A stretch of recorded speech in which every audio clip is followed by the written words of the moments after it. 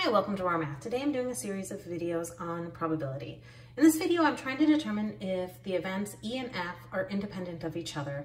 I know the probability of E, I know the probability of F, and I know the combined probabilities, and I want to know if they're independent. And the way we figure this out is if the probability of E times the probability of F is equal to the probability of E and F, then they are independent. It's really just as fast as that.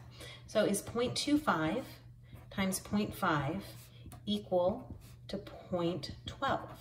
Well, 0.25 times 0.5 is 0.125. That is not equal to 0.12, so no, they're not independent. Okay, well, what about this one? Is 0.5 times 0.6 equal to 0.3? They are indeed. So yeah, these events are independent.